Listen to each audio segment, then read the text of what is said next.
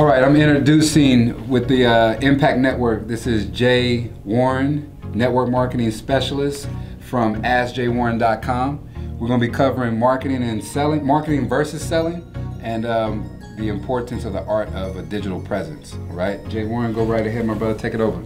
I appreciate it. Appreciate for having me, my man. So there's two topics that we're going to discuss today. So let's go to the digital side first. So the digital marketing. So I get asked a lot, why do digital marketing, or why build your brand online? And this is it's very simple. And the reason why I say that is because people sign up with people. People join people. They don't join companies. So once you've created a digital brand out there, or just a brand for yourself and who you are and what you're about, then people will start coming to you. It doesn't matter what company you're in, people will come to you. And then because on that digital marketing side too, you can touch a lot more people a lot faster. So for example, a lot of people still do traditional marketing, whether it's cold calling, whether it's face-to-face, B2B, and all that stuff. And that stuff still works, but it's very slow. I'll give you an example. So when I got my first client, I started my business probably 2012, but I got my first client, paid client, I should say, probably 2013. And I was in Australia at the time, and they came to me, and they're still trying to figure out Facebook and all that stuff. And what but before I got there, they, like a month before or something like that, they just had dropped like $2,000 on the Yellow Pages. And one of the things I asked, I was like, are you, I said, do you go to the Yellow Pages? Like, do you, look for business in the Yellow Pages? And they were like, no. I said, so why are you spending money in this marketing platform with the Yellow Pages if you're not doing it yourself? If you're not doing it, so how you think you're going to be found in the Yellow Pages if you're not looking for business in the Yellow Page as well? So they obviously want to get out there with Facebook and all that stuff. So fast forward, what are we in 2020 now? Fast forward 2020 now. This is where all the eyeballs are. All the eyeballs are, digital, whether it's a webinar, whether it's Instagram, Facebook, LinkedIn. This is where all the eyeballs are. So it's important to brand you and put yourself out there first, and then not just share who you are, but who you're serving. That's really, really important, because if you know who you're serving, then this makes, it makes it a lot easier. And what I mean by that is because when I hear a lot of the time, and I'll get into in this kind of transition to the marketing versus selling thing, but what I hear all the time is like, when there's somebody selling a product, what they'll talk about is, if they're selling a skincare product, like everybody has skin, they need this product. Or if they're doing a health and wellness, they're like, everybody, needs this. But people don't buy what they need, they buy what they want. So you have to be able to get really niche specific on who it is that you want to target, so you can end up making those sales. So to kind of close that out, you want to brand you first. It's always going to be you, Inc., because no matter what company you're in, no matter what business you're in, you see celebrities like Shaq. He's doing The General, he's doing Icy Hot, he's doing all these different, 24 hours and all that stuff. But it doesn't matter which company he's promoting, people love Shaq. You see what I'm saying? And I know he's had that platform with the Lakers and all that stuff, but he's able to go to all these different companies because of his brand, which is Shaq, Shaquille O'Neal, whatever it is.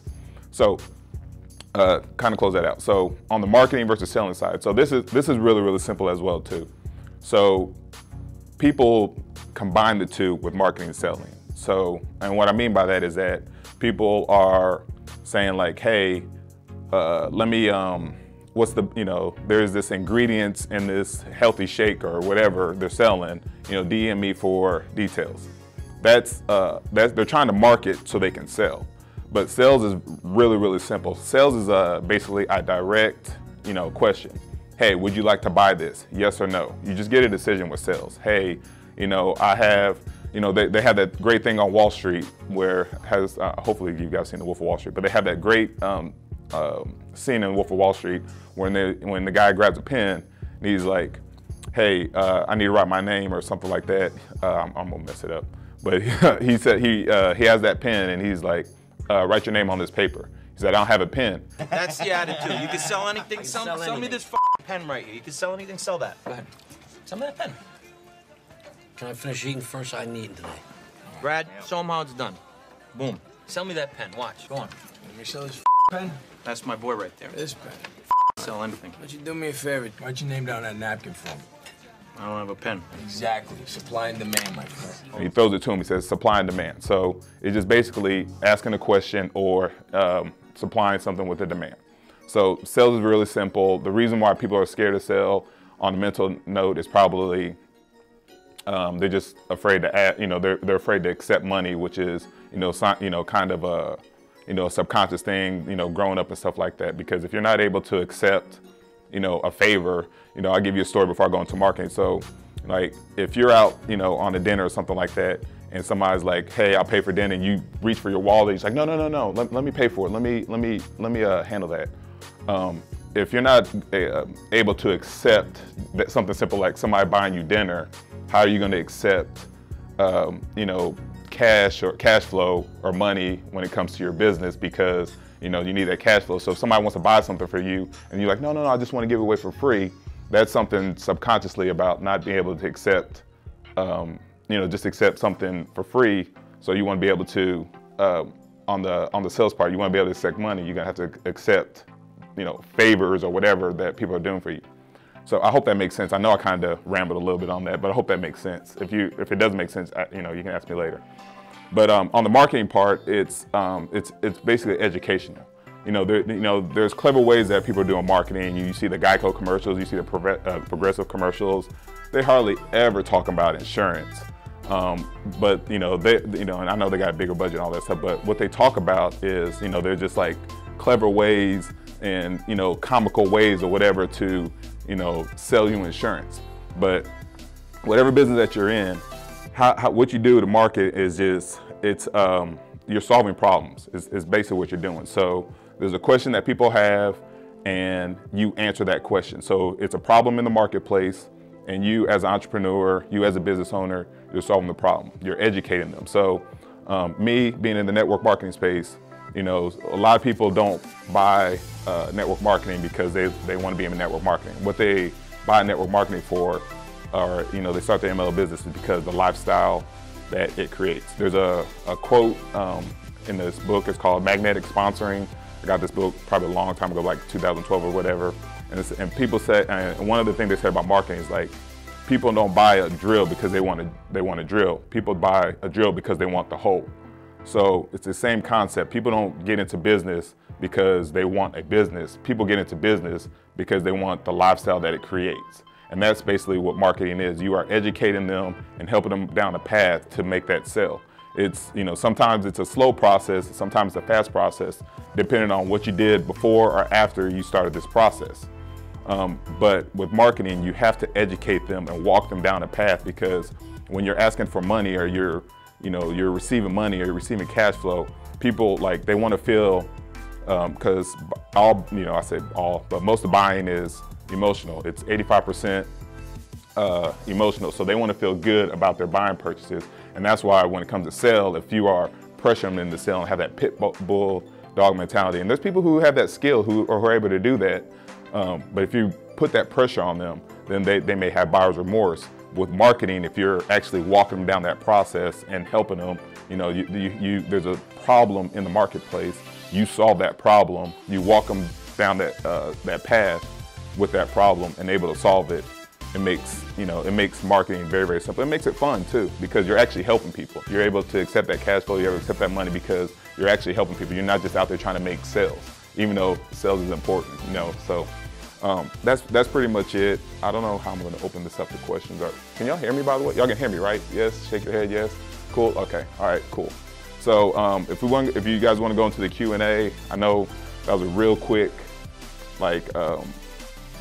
rundown of marketing versus sales and the branding. So if you have some questions, please feel free to ask me those questions however you want to.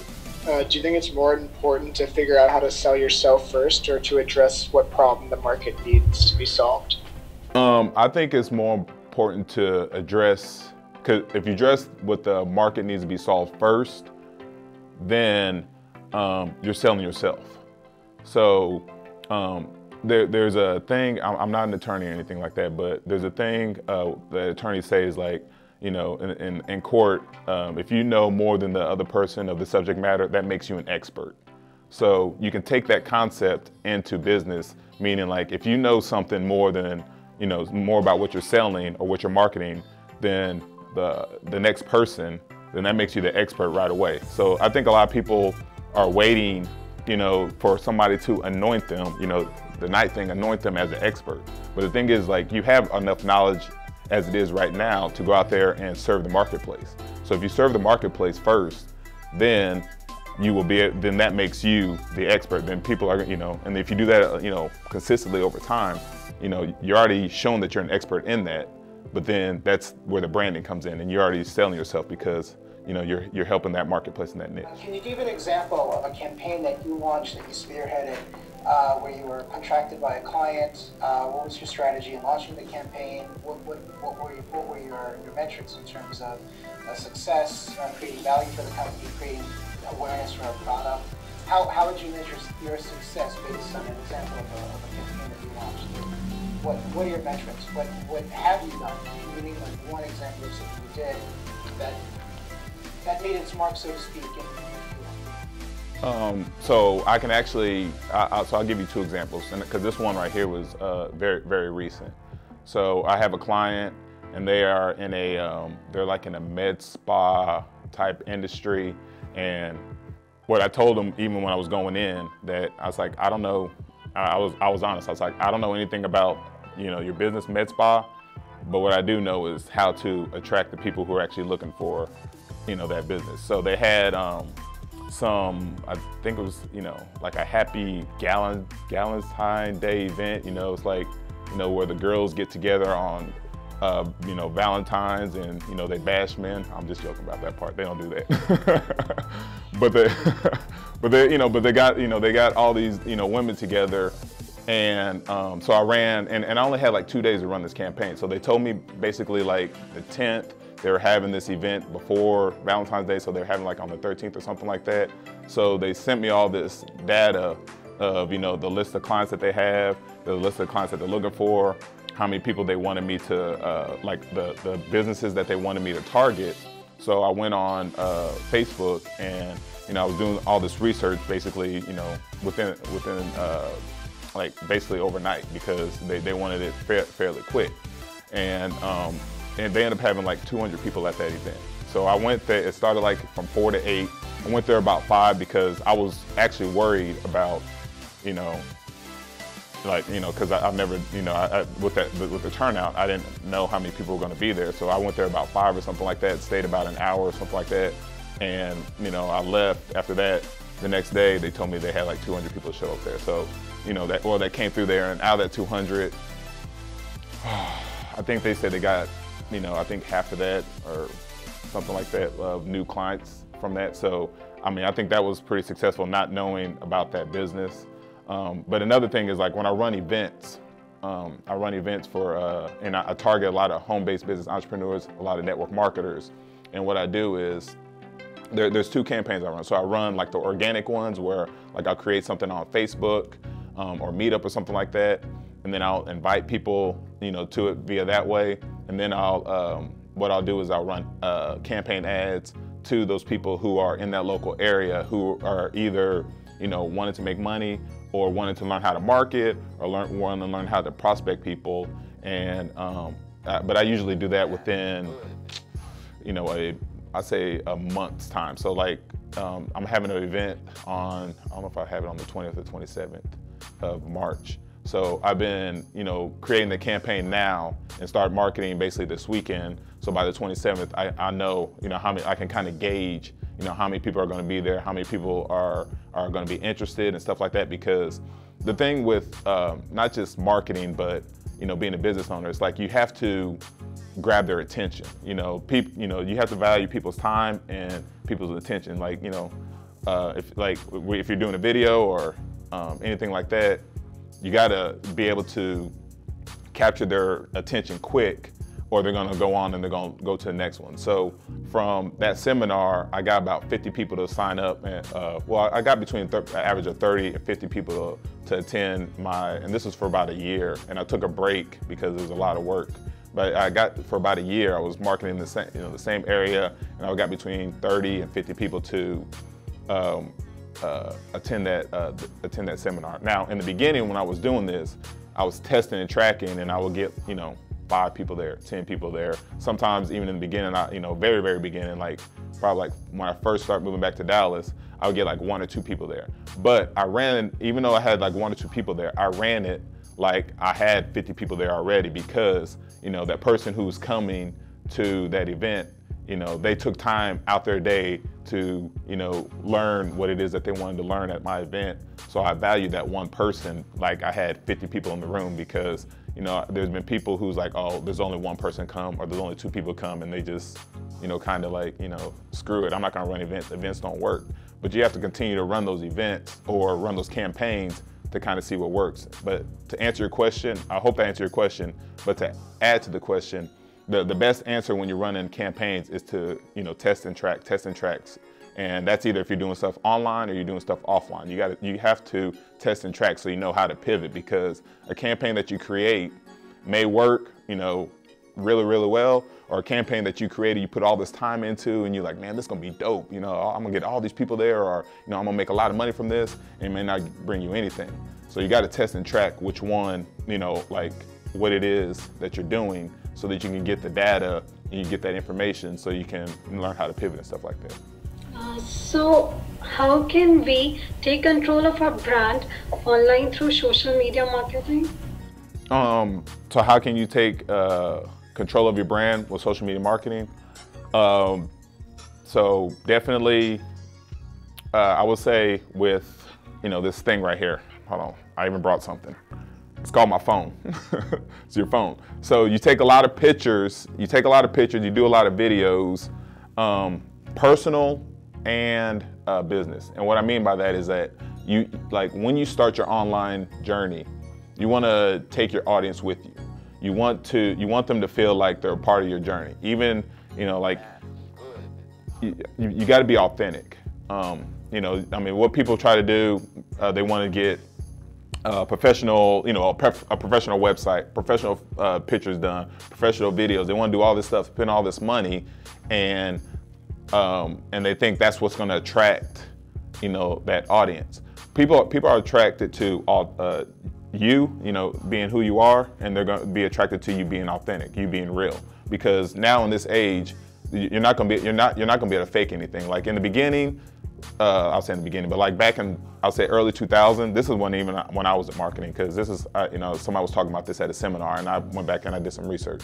But at like 2000, you could basically put a lead capture page up there, or you could put a website up there, and just be able to make money, hiding behind a website and stuff like that. Those days are gone. Those days are gone. So when you're branding yourself, you got to put yourself first.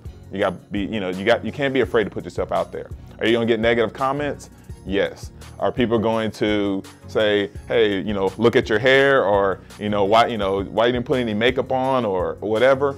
Yes, you're going to get that. But you have to, if you are focused on solving people's problems and impacting more people, and inspiring or motivating people through your business, then all that stuff won't matter, because those negative comments are not going to go away. I remember when I first got my first negative comment on social media, and I was like, it's like, damn, that's why I feel like, I made it, because I was like, people are taking shots at me now, in my business. I got negative comments all the time when I was, playing basketball and stuff like that. But when they started taking shots at me in my business and stuff like that, I was like, okay, I'm headed down the right path, because, I'm starting to, get, excuse me, I'm starting to get, people to, not like what I'm doing, or criticizing what I'm doing and stuff like that. And then, so I knew I was down the right path. But I hope to answer your question. Like, when you brand yourself, you got to take pictures of yourself. You got to take people on your journey. You got to create videos, just like a quick, 15, 30-second video. Like, hey guys, I was on a walk, and I was thinking about this in my business, and I think this will be helpful for you today. If you do this, this, and this, and this, I think that'll help you, you know, rather it's, you know, read affirmations or, you know, on a daily walk, whatever it is that you're doing, just, you know, check in with your audience. And then when you're consistent over time, you know, that'll help build your brand. What is what is the best social media site to really like build your brand, I guess, or to get like yourself out there, I would say. The best social media site to get your brand out there. How do you answer this? You have to test and track, and I think it'd be like, it's not more of what's the best website or platform, social media platform to help you build your brand. It's what it is that not either where your audience is going to be, like what audience who you're trying to attract. So if I'm on Facebook, I'm probably going to attract, you know, the older audience, you know, 35 and up. If I'm on Instagram, I'm going to attract, you know, probably 24 and up. If I'm on Snapchat, I'm going to attract 15 and up. So it depends on what it is, who in your business you're trying to attract and whose attention you're trying to get. But also it also depends on which one do you want to learn, because, you know, if you are trying to attract, you know, professionals, what was that thing called, the Dolly Parton Challenge, Dolly Parton Challenge, when they had those 4 different, you know, was it like LinkedIn and Facebook and then Instagram and then Tinder and stuff like that. So that's kind of like the mindset that you have to have. And what I mean by that is just, you know, who is it that you're trying to attract? Like, what's your audience that you want to attract, and what is it that you're actually good at? And then put your energy there. And then once you get there, then you can start another one and you can leverage it. So say, for example, you start on Instagram and you got, you know, 1,000 followers and something like that. Like, hey guys, you know, I'm here on Instagram, but I'm about to open a YouTube. You know, make sure you like and subscribe to me on that. You only get a minute video here, or, you know, a 5-minute video of IGTV watch here. But you know what? I'm gonna start uploading, you know, more content to YouTube, and it's gonna be longer. These, you know, where I go into more in depth. These are gonna be more like 15, 20-minute videos. You know, make sure you subscribe to me on YouTube. Or you can do the same thing with Facebook if you're trying to get an older crowd. Like, hey guys, I'm on here on IG.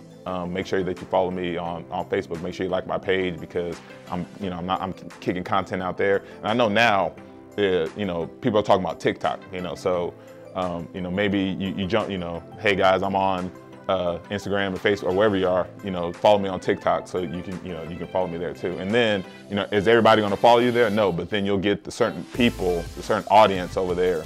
And then at the end of those videos, you just make sure you have some type of call to action, you know, so you can direct them where you really want them to go. So if your main one is Instagram and you're creating videos on Facebook, you just tell them like, hey, you know, make sure you follow me on Instagram. That's where you do the most of the content, or vice versa. I had a question about the analytical side of marketing. Okay. So right now we're experimenting. I'm in school for marketing currently, and we're experimenting with Qualtrics. I don't know if you're familiar with it. No, what's Qualtrics? Qualtrics. So basically, Qualtrics it's kind of like an analytical application that I think you pay for, because like our school gets it for free. Okay. But you pay for it, and it kind of gives you the analytical side of kind of the social media and like what people are talking about with the specific topic. Okay. I wanted to know how you approach analytics personally. So it depends on which platform I'm on. So what you said, that's called Qualtrics? Qualtrics. I'll like type it out. Okay. All right. It doesn't matter. I can't see, but I'll remember it. It's recorded. I'll just go back and check. So, Qualtrics. I mean, so how I approach the analytics side is like so if I'm running an ad on Facebook, then I'll let it run for, I'll say maybe 7 to 10 days, and then I go back there and see how that ad is performing. If I'm doing it on Instagram, I do the exact same thing. If I do it on Twitter, I do the exact same thing. So I just go in the back office of that social media platform, and then I have a website and a blog too. So like if I'm, you know, when I put a blog post out there, I'll see where the majority of my traffic is coming from, and whichever platform where I see people are, you know, clicking it and I'm getting a lot of unique visitors, then I'll try to post more there. Because I know, for example, like I'll post on Facebook, but I'm not able to post that blog post link on Instagram. But what I can do is lead people in my, like in the bio or something like that. So I know that a lot of people aren't getting traffic from there, but I still try to lead them to my blog post on Instagram. But as far as the analytics, I go, whatever platform I'm on, I'll just go back there in the back office, and then that's kind of how I study it. But it seems like whatever software that is, does it like... It's extremely like technical. It kind of just like judges on whether or not there are negative connotations associated with like a specific thing. Like for example, we're kind of doing like a fake research assignment where we're searching like certain things, and I'm doing public transportation within Chicago. Like that's the topic that I'm focused on. So our public transportation system is called the CTA, and basically you literally just put in the CTA along with certain like keywords that are associated with the CTA or whatever topic that you're discussing, and it kind of like judges based off of specific social media platforms what people are saying about it. Okay. All and right. like what other things are associated with the topic that you are trying to focus on or like are researching. Okay, and it hits all the platforms, so it would hit. It hits primarily Twitter and Facebook, okay. But it hits really any platform that you want to like focus on. Okay, all right. And well, like so, for example, like if I wanted to, I'm going to Q&A now too because I just got interested on analytics. It's a good application. Yeah, it sounds like the dope software. So if I wanted to connect like all the social media, Facebook, YouTube, Twitter, Instagram, and even my blog posts, I could connect all those to this software, and it would tell me like where the data. It even goes beyond, and it goes to like Reddit and stuff. Like, oh really? Yeah, it does. Like basically pretty much any social media platform, like you can like kind of like focus on. Yeah. And it comes up with like word clouds, what people are specifically saying, like how it's how it's perceived. Usually it's just like kind of like focused on like if people are perceiving it in a negative way or if people are perceiving it in a positive way. And then like you can definitely like go into certain specifics. It has so many like specific tools to use, which is why it's kind of like something that you have to pay for, because it does all of like the really gruesome hard work for you. Okay, yeah, that's dope. I mean, now I wanted like me, like in the beginning, I wouldn't use that because I think that would be confusing. I think it was sending people down the wrong path. But like now in the space, that's why I was asking those questions, because if I'm able to gauge those analytics, because like I said, I go back basically on each platform and I look, except on my blog. My blog basically has where I know where people are coming from because it's connected to Google Analytics, and like wherever my link is, it tells me it's coming from Bing, Yahoo, Google. So my blog basically has that built-in software, so to speak. I don't think it's that technical, but like if you're using just only social media, yeah. Like if you're doing like social media, because the thing is like if you're using social media, then I don't like you can I mean through school obviously that's dope to have, but if you're in business and you got paid for it, then some people may or may not use it. When it comes to marketing, like I think the basic concept, like when you talk about analytics and tools and stuff like that, but the basic concept of marketing is being able to connect with another human being. If you can connect with them on an emotional level, what we say in marketing is there's pain points. So, you basically, you're hitting them with a knife and then you're twisting it. So whatever that pain is that they're at, you want to be able to like basically when they're, lay their bed at night, they're not able to wake up because they want what it is that marketing they want, because people want their problem solved. Like, the brain is always wanted, it's like there's open loops in there, if you have a question, if they have questions, they want those questions answered in their brain. So from a marketing standpoint, if you're able to answer those questions, then, those will translate into sales. So, all the analytics stuff and stuff like that is great, it's dope. It's able kind of to gauge, who kind of hone in on your target market and your niche.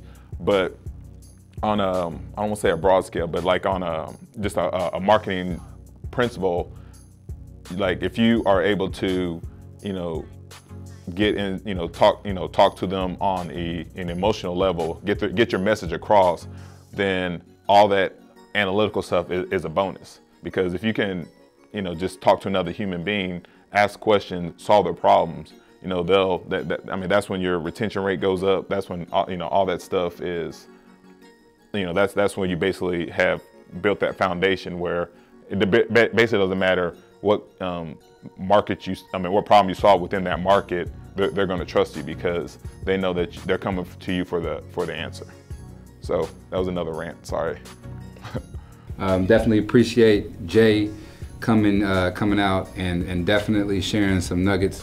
A lot of people in the world look at business and they're just completely confused. And it's not that hard. It just takes education, a little bit of understanding, research, and you got to be committed to it, right? So that's what the process that we're in. I'm glad that Jay could come and drop these nuggets on things that I think everyone needed to hear. We'll chop, we'll screw this up, we'll cut it up and all that other good stuff and make sure that we can provide it for the other individuals that are not here for this moment.